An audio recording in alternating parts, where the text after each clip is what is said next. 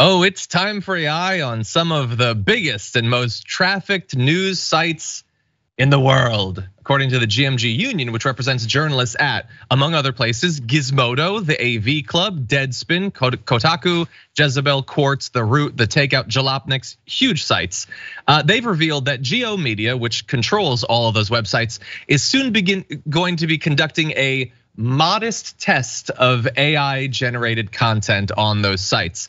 Editorial director Meryl Brown assured their employees via email that the trial rollout will produce only a few stories, quote, basically built around lists and data, and that, quote, these features aren't replacing work currently being done by writers and editors.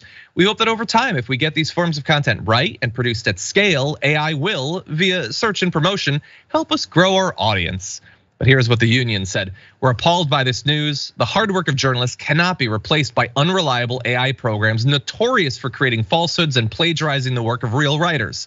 This news comes after years of disinvestment in our newsrooms, increased demands on reporters and editors, and mass attrition of staff. Furthermore, it comes mere days after the company laid off more than a dozen of our colleagues, including union employees.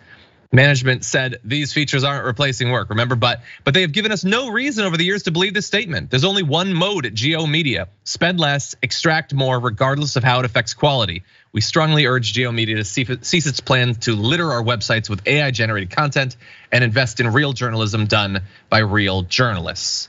So this is what everyone is expecting. They're at least announcing it. Some sites just started doing it, but yeah, we expect that they're going to be doing this. AI is cheaper, that's its benefit. The downside is that it can only ever regurgitate what real humans have said. It's not creative, it gets things wildly wrong. It has no personal opinions, no life experience, the sort of things that you think might affect your ability to create compelling content, but it is cheaper and it doesn't need healthcare, Brett. So what do you think? I mean, this is like they are who we thought they were, and that's just how it's gonna be. I mean, that's the problem with people, is that they have to get food and water and shelter and all that other stuff on Naked and Afraid, and broadband and healthcare, all that. And so obviously they're gonna try doing that. And so you have to examine what your recourse is. And one thing is you might have to be better than the AI in order to keep your job. Well, at least that's what they'd have you think, that you just need to be better than the AI, but that's not necessarily true.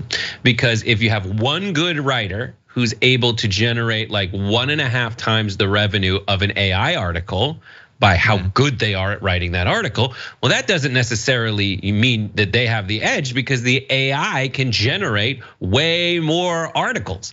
And so they just hammer blast all those articles out on the internet and they refine it very quickly.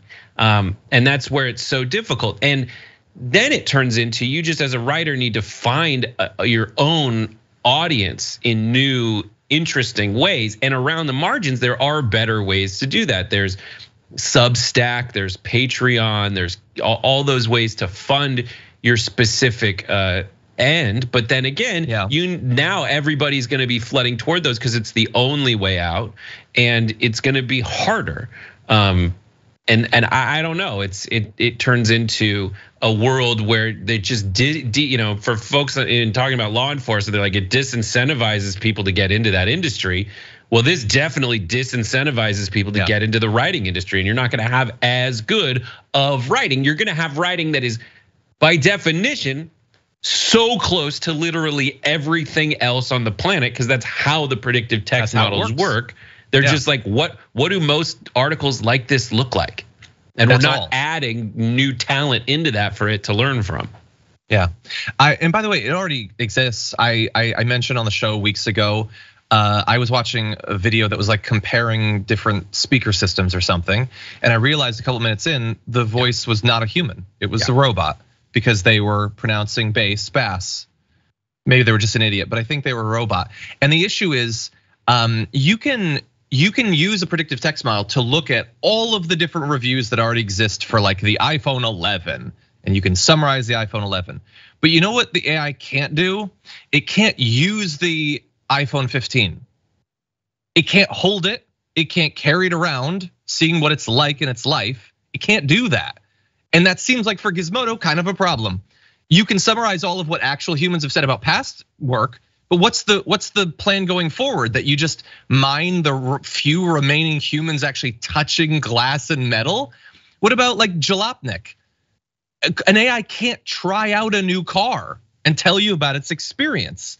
It can't watch a football game and tell you the emotional highlights. It literally cannot do those things.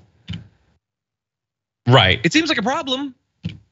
It can make mass generated low value summary lists of past stuff, but that's it. It's not human, it's not creative, it doesn't live, it doesn't touch things, it doesn't see things. It's actually worse than that, John, because all you say is true and I agree with it, but also then it comes down to who has the capital to generate stuff in a certain way. Well, in that model, if I was running a car company, I would just spam the internet with positive reviews and have it. That's all I would do, and then that's how you kind of put your maybe, with volume, you put your your finger on the needle or whatever. Yeah, and that's the other issue is all those things I listed that give that technically would definitionally give more of a leg up to the individual creator. Then we all become so dependent on that platform that allows them to get their voice out there. And then over time, what ends up happening is, your personal creative voice, the same way that it happened to the movie industry over time, the individual creative voice just kind of gets squashed in favor of the thing that makes them the most money, especially if it's depending if ads get in there. If ads get in there, that's a great equalizer that just kind of turns every voice into kind of the same voice that's happy to help people sell like toys and cars. Exactly. Just to sell. Exactly.